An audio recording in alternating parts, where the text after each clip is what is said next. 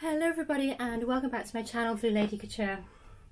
Today I'm going to be working on the next project in my mission for 2022, which is to create an Edwardian summer history bounding lookbook. If you haven't already, do go and check out my introduction video to this project where I take you through the design phase and show you a little bit about what I'm going to be making for this project. So my aim today is to make a 1915 inspired skirt from linen. This is available to order in my Etsy shop and I call it the Beatrix skirt. It's a fabulous skirt to wear as part of a modern wardrobe but with a bit of historical flair. It has the wonderful fullness of early 20th century skirts, but it's short and practical enough to not be cumbersome when you're wearing it. And it also has these amazing pockets on it. So ever since I kind of came up with the design for this skirt, I have wanted to make one for myself and I haven't got around to it until now. I'm finally doing it as part of my Edwardian summer lookbook, and I'm going to take you along to show you how I make it, and then we are going to have a little bit of a video slash photo shoot outing where I'll get to wear it out in the wilds. Because that is one of the reasons why I'm doing this project as a series, is that I want to be able to get some fabulous lifestyle shots featuring that wonderful history bounding aesthetic, which I can then use for my social media and marketing for my business. I've said before, it's one of the areas that I really struggle with. I have a tendency to just throw things on the mannequin in the corner of my workroom and take some quick snaps and use those for my marketing. Whereas it really is the aesthetic shots, you know, the actual wearing them out and about that sells products. So that's what my plan is for this year, is to really get on top of getting those really wonderful photographs and videos to help sell my products. It gives you a chance to see a little bit behind the scenes of how I work, how I make things, and of course you'll get the lovely bit of video footage when we go out and about at the end as well. If you're a client of Blue Lady Couture, then I hope it inspires you to make a purchase with me. But if you are a sewer yourself and you're watching this for inspiration, then I really do hope this inspires you. Maybe one day I will sell the patterns for these garments, but it's not today. So in the meantime, I just hope it inspires you to really embrace that history bounding aesthetic, and shows you a little bit how you can incorporate that into your wardrobe for this summer. So normally I can get one of these Beatrix skirts made in an afternoon. So let's see how I get on. I'm not normally videoing it, so it always takes me a little bit longer when I'm videoing it, but I'm going to crack on and get started. So I'm going to be using this rather glorious dark purple linen. It's called the plum linen, if you're ordering in my Etsy shop. This is the plum colourway. It's a really lovely deep purple. It's absolutely fabulous. The reason I'm using this is because A, it is just fabulous, and it's going to match perfectly with, well, not match, but it's going to tone perfectly with a blouse that I already own, which is my fabulous Mary Poppins stripy blouse that I made a couple of years ago, and I've wanted to make a skirt to go with it since then, and I haven't got around to it until now. So I'm also really keen to try and use some fabric out of my stash rather than buying new fabric for this project if I can. In this row here, this is all my linen remnants. So this is all remnants that are over a metre, and some of these are bigger pieces as well, depending on what I've been ordering and what projects I've got on. But yeah, all my remnants are over a metre. And the thing with the Beatrix skirt is I can get it out of 2 metres because it's a lot shorter length than any of my other Edwardian skirts. Yeah, I can get it out of 2 metres, and I happen to have 2 metre, well, a little over 2 metres in these 2 remnant pieces here. So I'm going to use those to make this skirt. Right, let's get this cut out, shall we?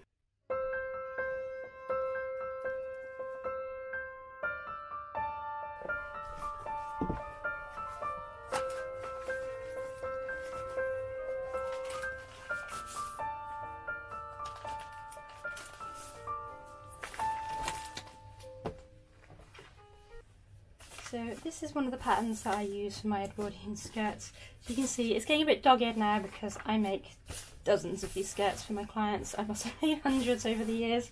I've never really counted. One day I will count up how many skirts I've made to date. But yeah, so it's a little bit dogged. As you can probably see, it's not a full length skirt. What I tend to do, just for ease of handling, and because my lengths often vary so much, I use these shorter length panels, and then I just follow on the line as I need to the length that I need. I can get the front panel out of here. Then these skirts I make to approximately 70 centimetres in length.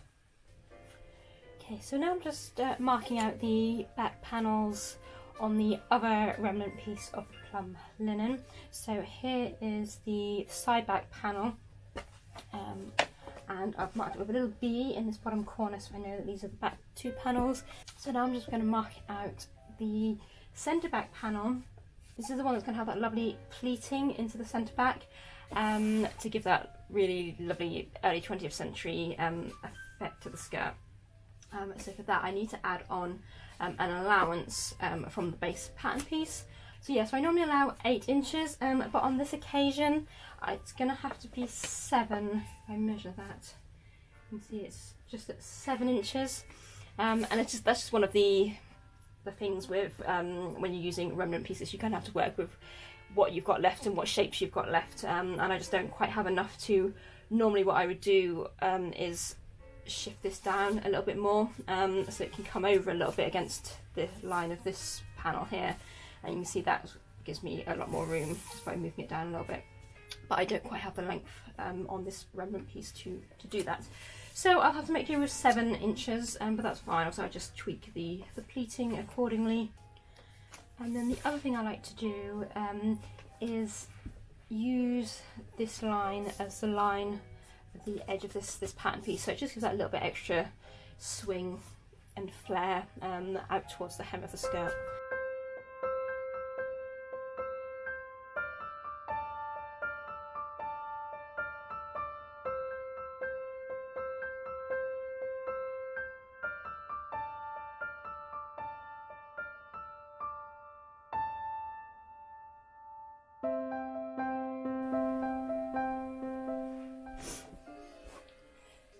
So then the last pieces I need to cut out are the pocket pieces, and then the waistband and the placket for the opening.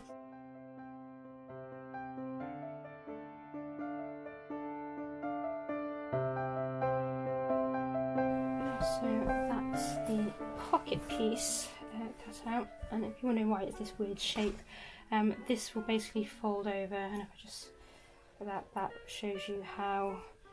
So that will be the pocket. And there's the side seam, and that's the front. So the waistband I cut to 4 inches wide, and in terms of length I cut it to 3 inches bigger than my natural waist, which gives me my overlap for the placket in the back, a little bit of ease, and my seam allowances.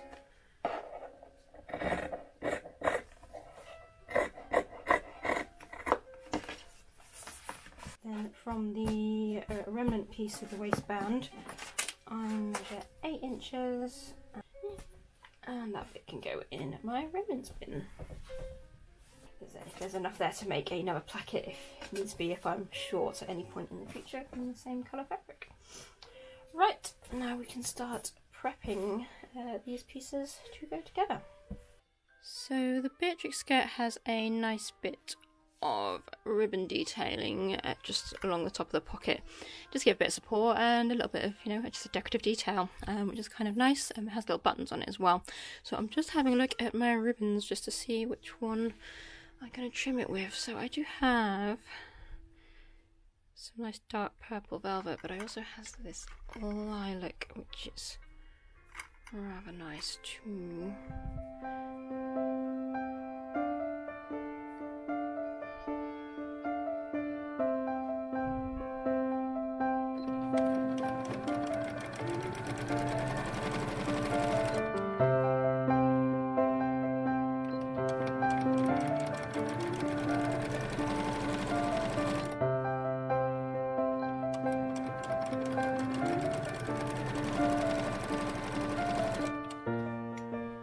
So that's the two front side panels prepped, and so the pockets are now in place, as you can see, and I've overlocked right down this edge, caught in the edge of the pocket as well, and there's a double stitching line along the base of the pocket as well, so that catches in the raw edge on the inside of the pocket where it's folded under, and by double stitching it just gives it a bit more reinforcement as well along the bottom there.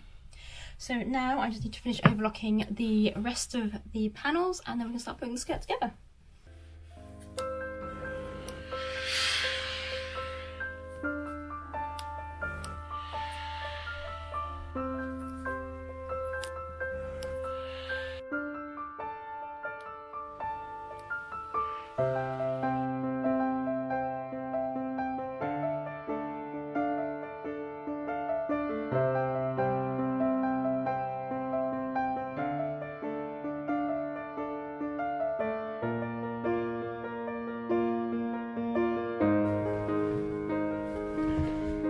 Waistband on, I start by attaching the two ends in place, and then working out where the centre front of the waistband will be, which obviously is not quite in the centre front of the, or it's not quite at just the halfway point of the waistband, it's a little bit over because of the placket overlap. Obviously one side of the waistband will be shorter than the other.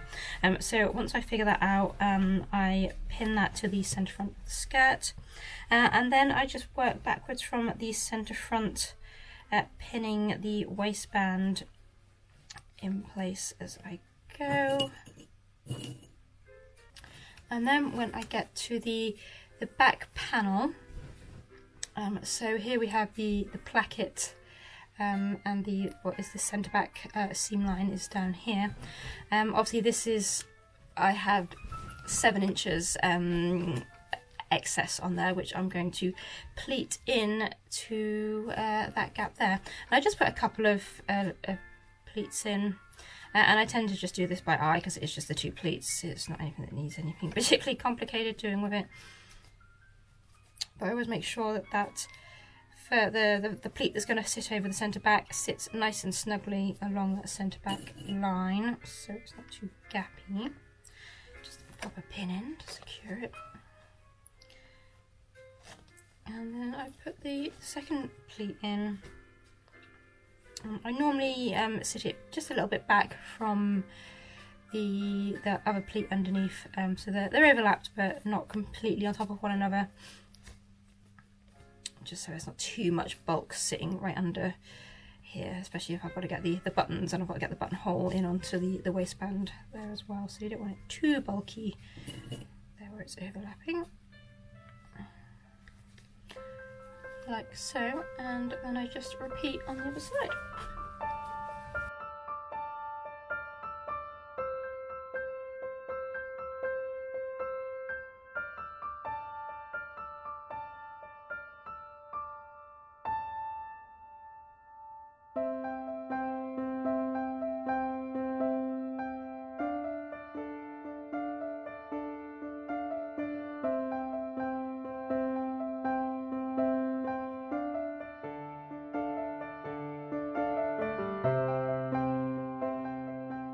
So these are just my ribbon hanging loops, which I'm just putting there so I don't forget about them, because I always end up forgetting them.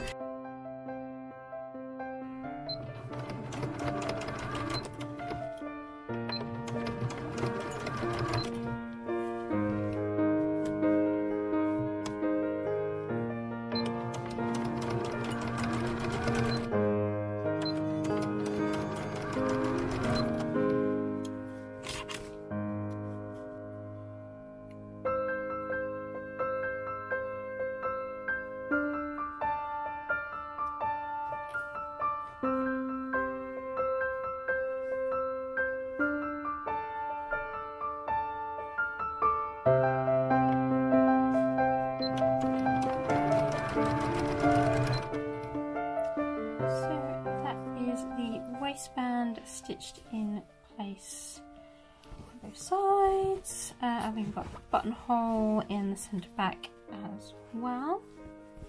So now it's just the hem to go, and then it's just the button details to finish it off.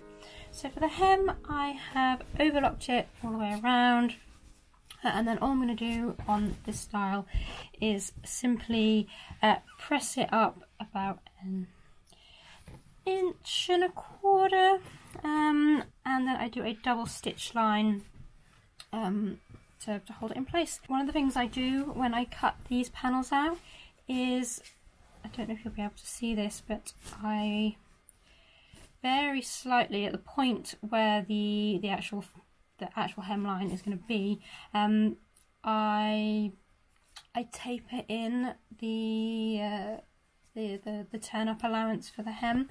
It's a little bit, because obviously it's a flared skirt that obviously gets wider as you go down, and when you then turn that back up, you then have too much excess of fabric to try and pleat in neatly. So what I find is that if I taper off each of the bottoms of the panels, it just takes out some of that excess when you come to fold it back over. And with this linen especially, you can just sort of stretch it and ease it just a little bit as well. It's got a little bit of give in it just to do that, and then when you steam it and press it, it just stays in place. So that's what I'm doing now. So I always start at the centre back, because that is on a straight of grain line. There's no tapering on there, so I just fold that over as my guide. You will see when I make some of my other skirt styles, the longer skirt styles, I usually put a horsehair braid, crinoline braid in the hem of those, just to give them a bit more body and a bit more swish. But with this being a shorter style, it doesn't necessarily need quite so much volume, you know, in the hem. You won't be able to see because of the angle of the camera, but I can see it. There's just a little bit of excess in here, but just by pressing it in, I just press in these little wrinkles, it just sets it in place. So the last job I have to do on my Beatrix skirt is to put some decorative buttons on. And on the Beatrix skirt, I like to do little silk covered buttons, just to add that little bit extra something, because the buttons are kind of a focal point. There's two just on the edges of the pockets, and obviously there's two on the waistband that fasten the skirt in the back. But because it has the ones on the pockets, which are just decorative, because we all know the Edwardians, and in the 1910s they just love to put buttons on things for the sake of putting buttons on things. So yeah, so I'd like to make them a little bit more decorative. So to do that, I'm going to cover them in some silk, and wow, look at this silk, people. So this silk is they're samples from a company based in Suffolk, where they still weave the silk here in England, and they have catalogues going back, well, to the 18th century as far as I'm aware. But yeah, they will basically weave silk to their patterns in any colour you can imagine, and this is a sample piece that I had made just to show some different colour combinations when I was working with different clients and they wanted something a bit different. So yeah, so it's not a usable piece of silk for anything else, but for buttons it is perfect.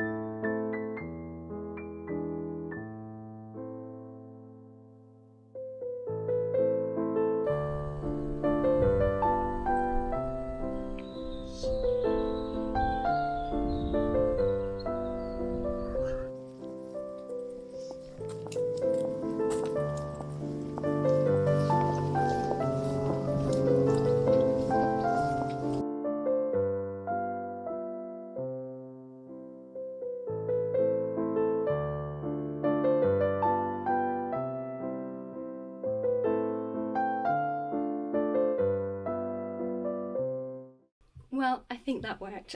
I really enjoyed making this skirt this afternoon.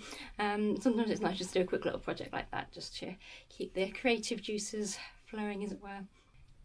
Don't forget, the Beatrix skirt is available to order in my Etsy shop, which I'll pop a link to in the description box down below.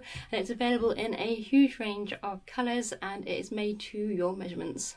If, however, you prefer to make clothes yourselves, then I do hope you found this video inspiring, and I hope you've enjoyed following along with the rest of my Edwardian summer lookbook.